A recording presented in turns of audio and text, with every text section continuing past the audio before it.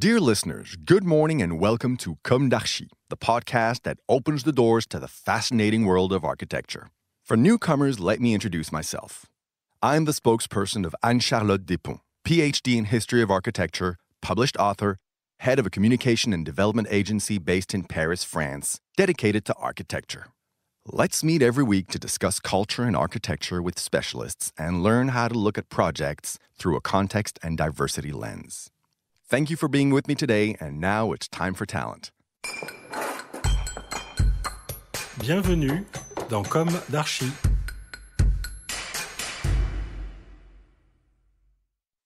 Dear listeners, hello, this is Esther on behalf of Anne-Charlotte. Let's meet again today on the first English Comme d'Archi of 2021 on a text written by the French architect Stéphanie Bertina-Minel.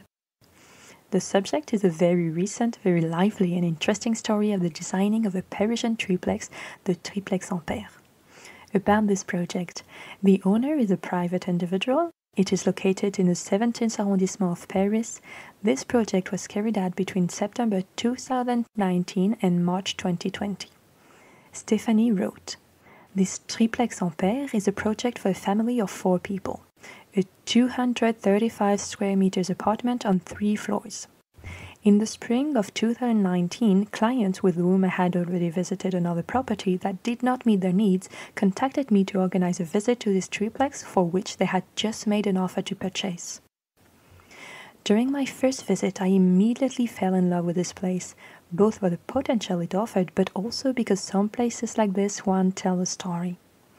The story of this place is rooted in the history of 19th century Paris, since the triplex is located in a private mansion built at the end of the 19th century by the architect Alfred Ferraud in a neo-Louis XIII style, but also in the history of Paris in the 1980s when the mansions of the 17th arrondissement were transformed into offices.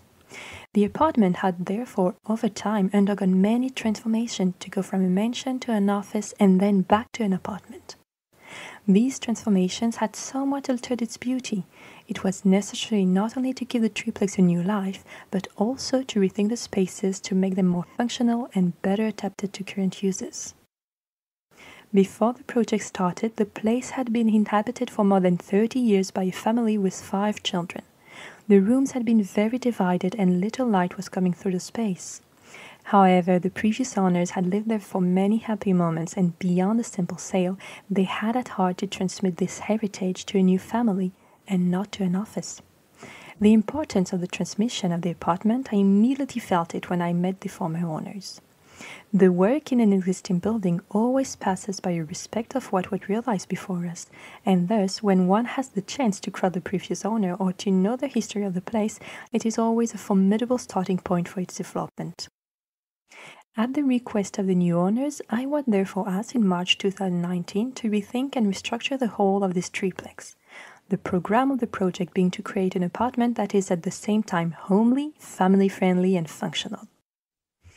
The first concern from the start of the design phase was to completely review the distribution of spaces and their organization in order to adapt them to the needs of the new owners. It was useless for them to have restricted spaces without light. Favoring light and letting it pass through from space to space were therefore the first axis we worked on. For this, all the floors were reopened, and the partitions were removed in order to rethink the space as a whole. The work was first done in plan by redefining the uses of each room, and then in a second step in volume with the opening of the living room ceiling that creates a double height. Previously clogged, it immediately became obvious that it had to be opened to create a link between the spaces and levels. The goal of this first step of opening up was also to allow all the rooms to receive natural light, which was not previously the case. The objective was then to preserve and enhance the light that was coming through after demolition. Thanks to a new layout of the rooms, the apartment, which is doubly oriented, is now bathed in natural light throughout the day and in all rooms. As far as the distribution of space is concerned, it quickly became clear that, as in a house, each floor should have a specific function. The first floor is therefore reserved for reception areas, the second floor for the bedrooms, and the third floor for work and relaxation areas. As with all the renovations I am involved in, we were particularly careful to create spaces that could be appropriate for different uses and thus allow the use of the different rooms to evolve over time. For example, the playroom between the two children's bedrooms is also an office or a reading room, and the common areas are not fixed so as to allow a certain flexibility. The new distribution of spaces has therefore offered fluidity in spaces that were very fragmented, while allowing a better distribution of the different reception rooms, leisure areas, and private rooms. On the first floor, where the kitchen, dining room, and living room are located, we have reworked the volume of the kitchen, which was previously opaque, and created a recess in the living room. The removal and shifting of the kitchen partition allowed us to find a more coherent and better organized living room. The kitchen, now separated by an oak canopy, benefits from luminous space and above all allows the family not to be cut off from the rest of the living room while still maintaining a certain privacy. The room is not totally open, but not totally closed either. Under the glass roof, shallow layouts create additional storage space and avoid placing bulky furniture. Regarding the decorative choice, during their various visits to properties before purchase, the clients had visited an apartment with shades of blue in the living room and sent me some photos for reference. The choice was therefore fairly quickly made for a blue kitchen. The love for the mountains brought the theme of wood. From there was born the idea of the contemporary chalet revisited. The clients have confident and sharp tastes, and we were able to pool our inspirations to create a warm and luminous space revisiting the theme of the chalet, but adapting it to a Parisian apartment. In the living room, one of the requests was to be able to store the many books, so we created a library on either side of the fireplace. The library was made to measure, with niches of different sizes to give it a bit of dynamism to the whole. The fireplace was sanded and restored in a wood color that reminds us of the parquet floor of the oak arrangement of the first floor.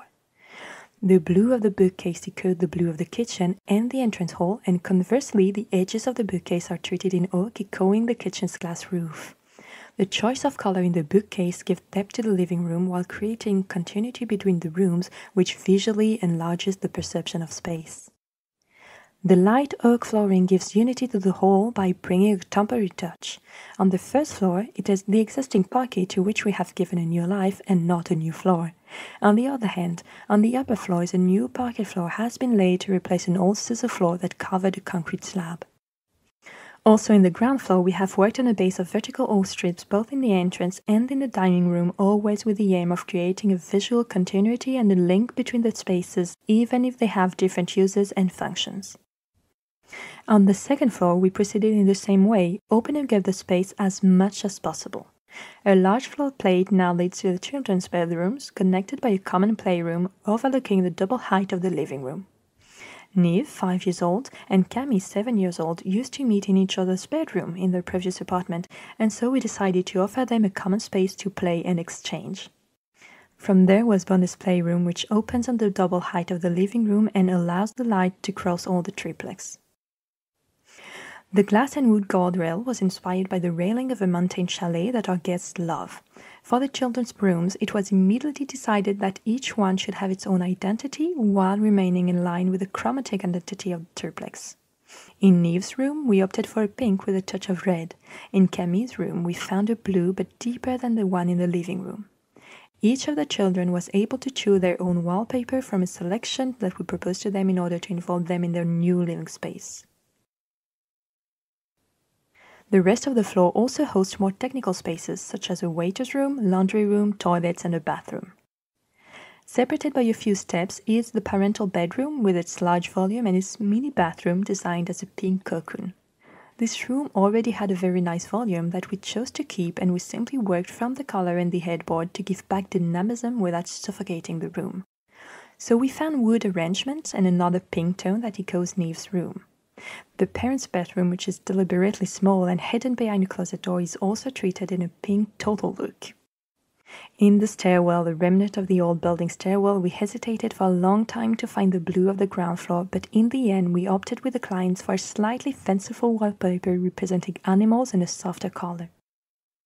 One of the clients' requests was also to be able to store one or more bicycles, and so we created storage space thanks to a mezzanine structure accessible from the stairwell. On the top floor, accessible from an existing Japanese step staircase, the possibility of reorganizing the room were more limited.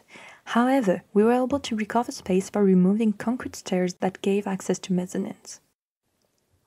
In terms of use, this top floor, which is sloping under the roofs, was designed as a relaxation space, housing an office and a sports room as well as a third bathroom. On this floor, we had the good surprise during the construction to discover bricks both in the bathroom but also in the office and gym. It was therefore decided to preserve and enhance them. Always in the spirit of enhancing the old and bringing in modernity, bricks and wood, two noble and pure materials, are enough to give identity to and character to these rooms. In the sports hall, we worked on a cabin for the children, this time using the theme of wood and cleats space to create a claustra. On the landing, the oak and glass railing responds to the railing on the second floor, always with the same aim of declining the wood's guiding thread in the different spaces. Throughout the project, we paid particular attention to adapting a responsible approach from the spatial organization to the interior design, including the choice of materials. We sought to reuse the elements that could be reused in an approach that aimed to avoid wasting resources. For example, we decided to keep as many of the old elements as possible, such as the brick on the third floor or the parquet flooring on the first floor, which has been completely renovated. Similarly, technical elements such as the heating system, which was recent, but also the cast iron radiators have been restored, and we have added a thermostat control system. Other aesthetic elements such as the chimney could be recovered and restored to combine the past and the present. These elements, beyond the ecological approach of recycling, allow us to keep the identity of the house while transforming it into a warm and contemporary home. After 6 months of work, the clients were able to take possession of the premises at the end of March 2020, 2 days before the confinement. I was able to return several times to the site, and each time it was the same amazement to discover how this triplex was operated by the occupants. Well, thank you for listening. Good day to you all, and let's meet again next week for a new episode in English. Until then, take care of yourself and your loved ones. Goodbye.